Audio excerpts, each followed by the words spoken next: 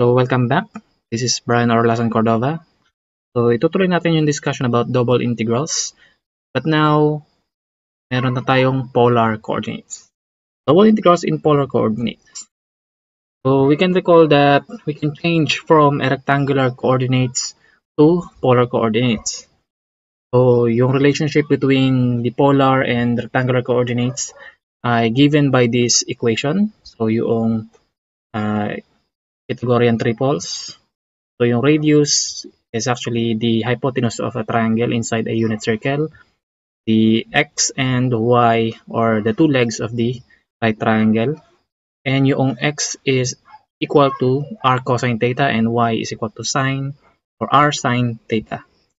So in graph, given a point on the rectangular coordinates, so ang point niya is x and y. Now, equal siya sa point where yung ordered pair natin is radius and a theta or yung angle of inclination niya. So, that is the direct distance from the origin up to the point, yung radius, and yung theta is the angle from the positive x-axis hanggang dun sa line of radius. So, given an example, so letter A, meron tayong region which is bounded by the unit circle x squared plus y squared is equal to 1. So, ang kanyang radius ay 1 lang. So, all points inside this region is evaluated na yung r ay from 0 to 1. So, from the origin up to the radius of 1. And yung angle is from the positive x-axis and going back to positive x-axis. So, complete one rotation. So, 0 hanggang 2 pi. Another example is half of a circular ring na yung inner radius is 1 or yung unit circle and yung outer radius is equal to 2. So, itong 4 na to is 2 squared. Okay, so ang kanyang radius is evaluated from 1 hanggang 2. And yung angle is half lang, so 180 degrees from 0, positive x-axis hanggang negative x-axis, so hanggang pi lang. So complete rotation is 2 pi and 180 degrees is pi radians. Region as a polar rectangle. So kagaya ng ginawa natin sa rectangular region, so kukuha tayo ng piraso lang ng circular ring. So ang kanyang radius is from radius is equal to A up to radius is equal to B. Then the angle is from alpha to beta. So it is an special case of a polar rectangle na bounded sa ating radius from A to B. So yung layo niya from the origin is from A to B lang and yung central angle is bounded by alpha and beta. So to compute the double integral of a given function defined on this region, so i-divide natin yung closed interval into m sub-intervals of equal width. So yun yung ating delta r. So divide lang natin yung distance ng alpha to beta into m subdivisions and divide the interval alpha to beta in m subintervals of equal width. So yun naman yung delta theta. Okay, so increment of the central angle. So kung kukunin natin yung region na yan, isa-subdivide natin into its polar subrectangles.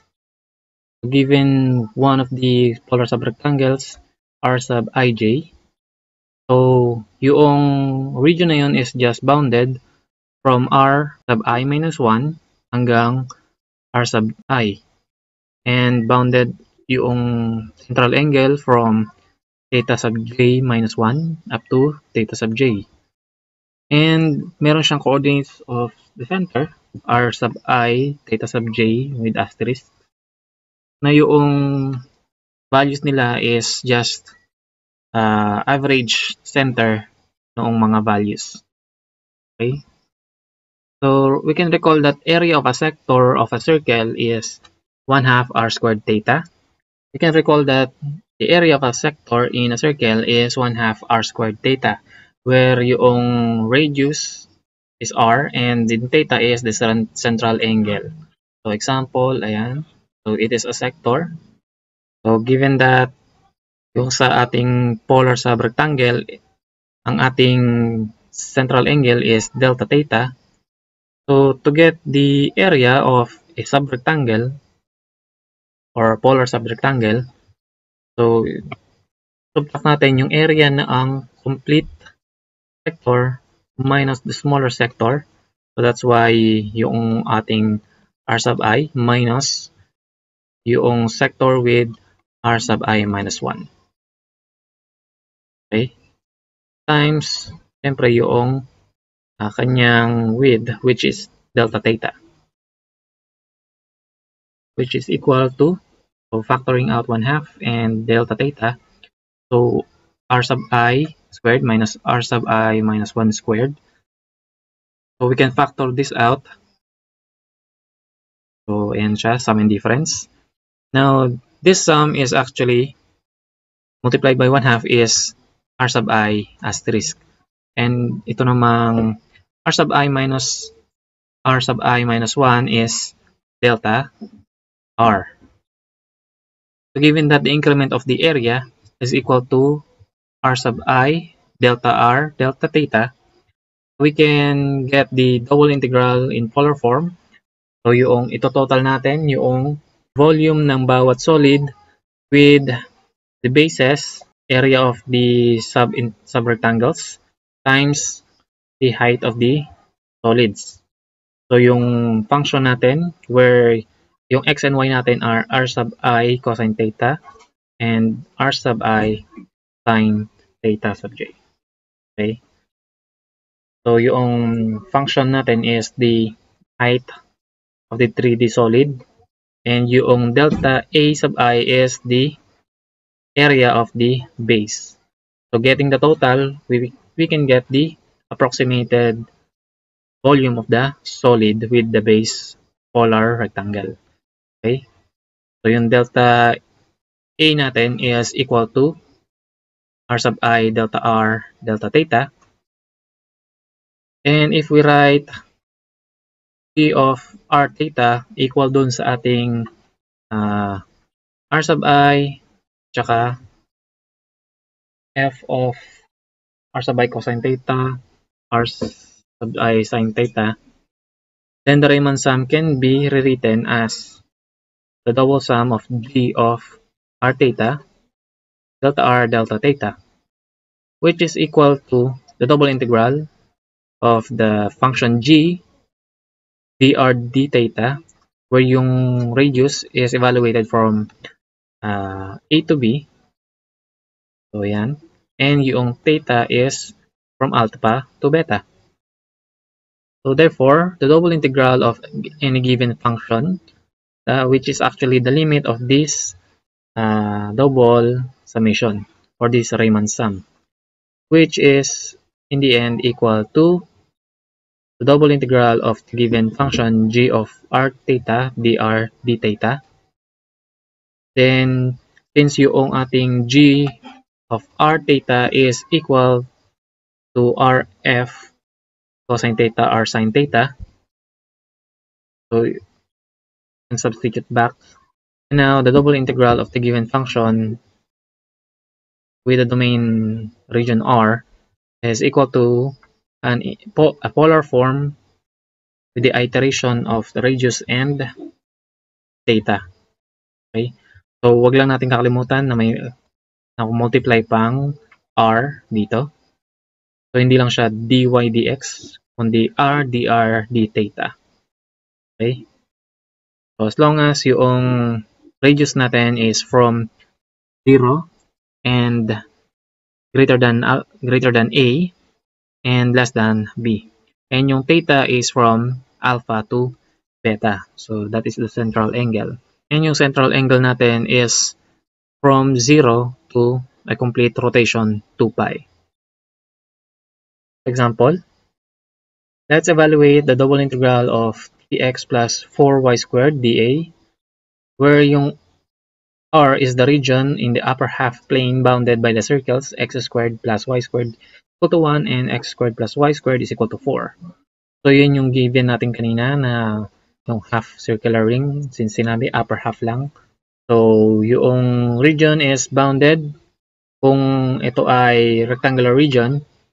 So yung y natin is positive lang. So from 0 to positive y since upper half. And yung ating x is bounded inside the radius 1 and the radius 2, which is yung sakop ng ating semicircle. So in polar coordinates, that would be r theta and bounded from radius 1 to 2, and yung angle natin is from 0 to pi. So changing the double integral into a polar form, so we have delta A, meaning the area is r d theta, and yung x natin is r cosine theta, and yung y natin ay, since y squared yun, we have r squared sine squared theta. And yung ating radius is from 1 to 2, and yung theta is from 0 to pi. So yan yung graph natin kanina. So distributing r sa loob, so we have 3r squared cosine theta and 4r cubed and squared theta. Then evaluating the inner integral, meron na tayong r cubed cosine theta, so nawala yung 3 because nag-divide pa tayo ng 3. Then r to the 4th, same with 4 dito, sine squared theta. And yung r natin is evaluated from 1 to 2.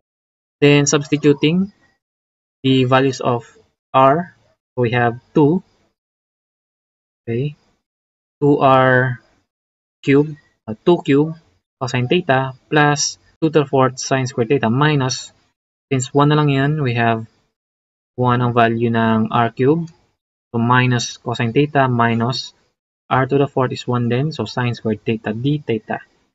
2 cubed is 8 minus 1 cosine theta, so we have 7 cosine theta, and 2 to the 4th is 16 sine squared theta minus 1 sine theta.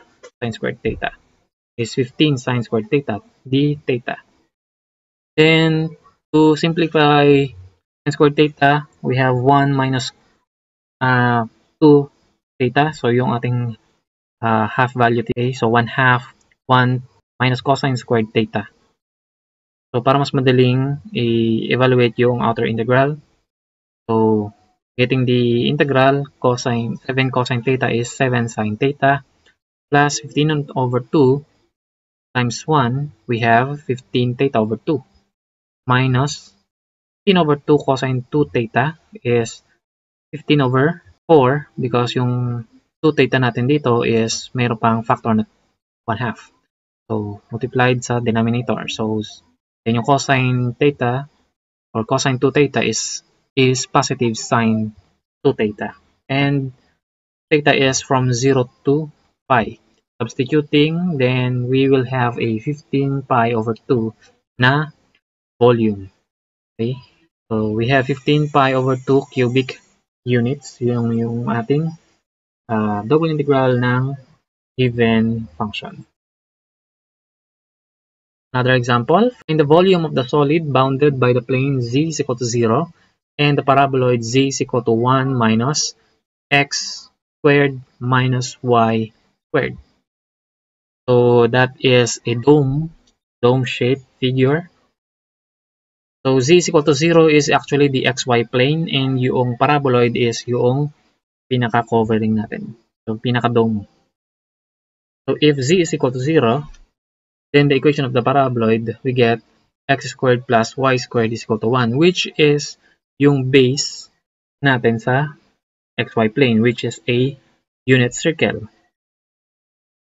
So kung yung ating region na base is given by d, so r theta is evaluated from 0 to 1, since unit circle lang siya, from the origin to radius 1. and yung central angle natin is from 0 to 2 pi since complete rotation.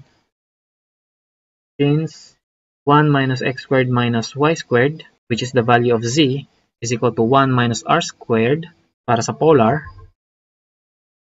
So the volume of the solid is the double integral of the function times dA on d, which can be changed into a polar form.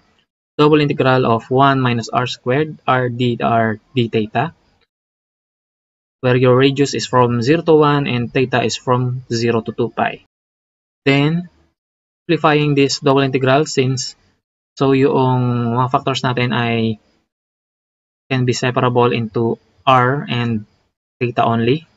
So, d theta, lagyan na natin sa integral evaluating the theta, and yung r is distributed dun sa 1 minus r squared. So we have r minus r cubed dr. So evaluating separately yung mga integrals. So d theta, integral of d theta is theta from 0 to 2 pi. So 2 pi times the integral of r minus r cubed is r squared over 2 minus r to the fourth over 4. Evaluated from 0 to 1 by substituting the values of 1, we have pi over 2 only. So this is the volume of the 3D solid bounded by the xy plane, or z is equal to 0, and the paraboloid z is equal to 1 minus x squared minus y squared.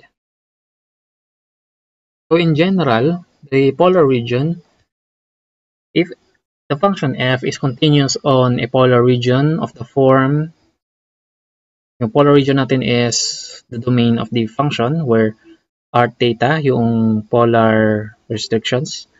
So yung theta natin or central angle is from alpha to beta, and yung r natin is from between two functions, h sub 1 of theta up to h sub 2 of theta, meaning functions of the angle.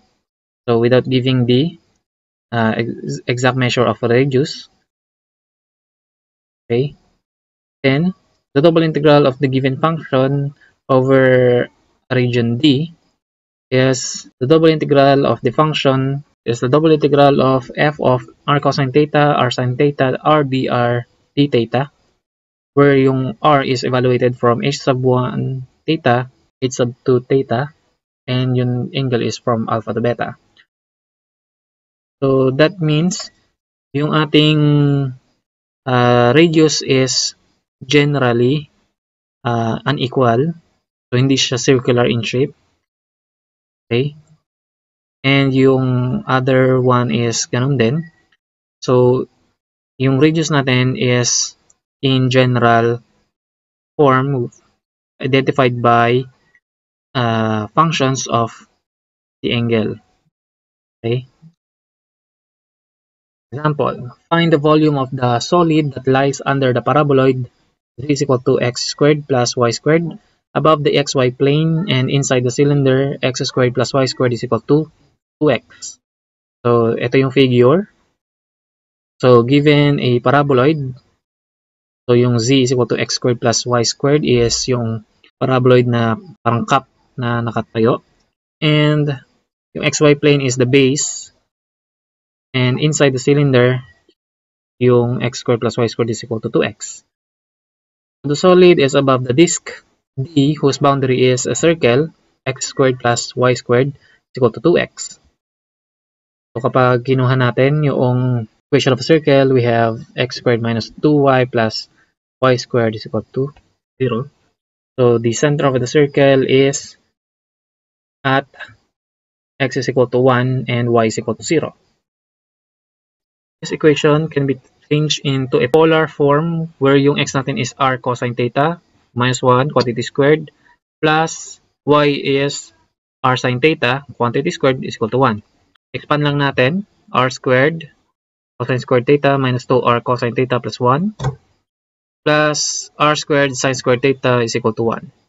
We can cancel this out. So this will become equal to 0, and sin theta is equal to 1 minus cosine squared theta. So Pythagorean identity. Okay, then distribute r squared. So we have r squared minus r squared cosine squared theta is equal to 0. So we can cancel this out. So matitira is r squared is equal to 2r cosine theta.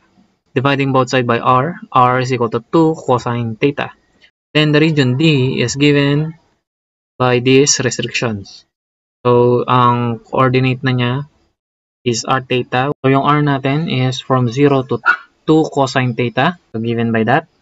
So theta is from negative pi over 2 since mula siya sa negative y-axis and positive pi over 2 hanggang dun siya sa positive y-axis. So from negative pi over 2 up to positive pi over 2. So yun yung D natin, bounded. So the volume of the solid is the double integral of z, which is x squared plus y squared dA on the region D, which is equal to double integral of r squared since itong z natin ay equal sa r squared. So yung Pythagorean triples natin. So r squared lang siya times yung dA r dr d theta, where yung r is from 0 to 2 cosine theta and the theta is from negative pi over 2 up to pi over 2. So evaluating the inner integral, we have r cubed magiging r to the 4th over 4 from 0 to cosine theta. Then substituting the values of the radius, so 2 cosine theta would be 16 cosine to the 4th theta. So 16 over 4 is 4. So labas na natin yung constant multiple. Cosine to the 4th theta na lang, d theta. Then the limits of theta is from negative pi over 2 up to pi over 2. So rather than taking the negative limits, kunin na lang natin is half niya para mag-0. So dodoblehin natin yung area na kukunin natin from 0. So twice that. So mayroon tayong 8. The integral of cosine to the 4th theta d theta from 0 to pi over 2. Okay, then simplify. Cosine to the 4th is equal to 1 plus cosine squared theta over 2, which is yung cosine squared theta. Then quantity squared para doon sa to the 4th. So expanding the square. So we have 1 plus 2 cosine 2 theta plus 1 half 1 plus cosine to the 4 cosine 4 theta. Then yung 2 ron is in squared, so maging 4. 8 over 4 is 2 na lang. Okay, then evaluating the last integral, we have 3 half. We have 1 plus 1 half is 3 halves theta plus sine 2 theta because of the 2 cosine theta plus cosine to the cosine 4 theta is 1/8 sine 4 theta. So substitute theta by from 0 to pi over 2, which is equal to 2 times 3 over 2 times pi over 2. So the volume of the solid is 3 pi over 2 cubic units. So next topic is the application of double integrals. So in especially physics and other applications. So see you on another lesson.